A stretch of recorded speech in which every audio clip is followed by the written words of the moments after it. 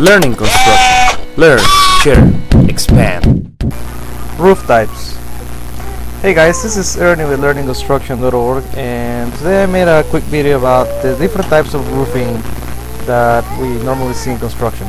Okay, so the first type of roofing that I would like to talk about is typically flat roof, which there's nothing to it, it's only a width and a length. This is not a typical roof on the United States, but it is used. The second roof is the gabled roof. This roof is very common because of the easy construction.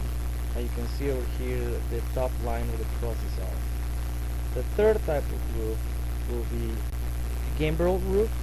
This roof, as you can see, it has two center lines. This roof is typically used in sheds or the buildings that are fairly wide. The next roof is the hip roof, and this roof falls in two different sections. As you can see, it falls from front to back and from side to side.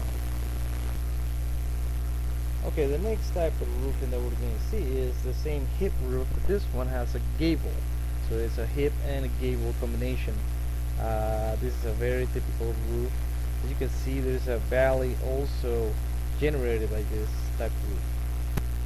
And the last roof that I want to show you guys is the shed roof. As you can see over here, it only falls on one end. And that's it for today. If you guys have any questions, please comment on the box below or send us an email. Thank you.